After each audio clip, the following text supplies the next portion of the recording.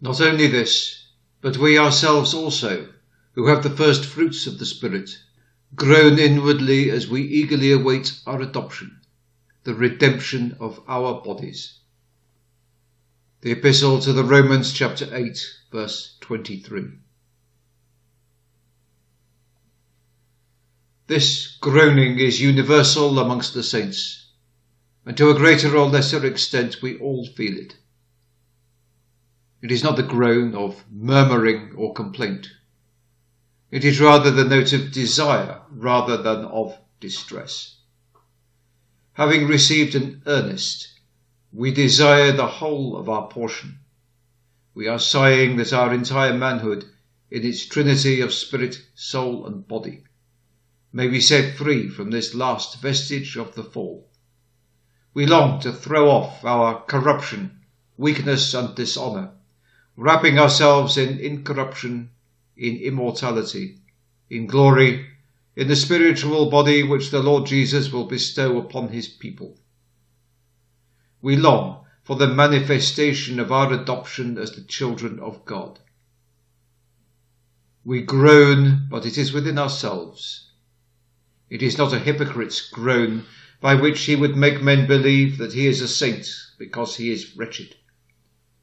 Our sighs are sacred things, too hallowed for us to tell others. We keep our longings for our Lord alone. Then the apostle goes on. We are waiting, by which we learn that we are not to be petulant like Jonah or Elijah when they said, "Let me die." Nor are we to whimper and sigh for the end of life, because we are tired of work, or wish to escape our present suffering, until the will of the Lord is done. We are to groan for glorification, but we are to wait patiently for it, knowing that what the Lord appoints is best. Waiting implies being ready. We are to stand at the door, expecting our beloved to open it and take it away to himself. We're to be there with our coat and shoes. This groaning is a test. You may judge of a man by what he groans after. Some men groan after wealth. They worship mammon. Some groan continually under the troubles of their lives, and they are merely impatient.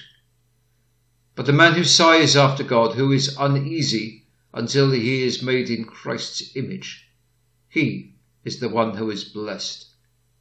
May God help us to groan for the coming of the Lord and the resurrection which he will bring to us. Amen.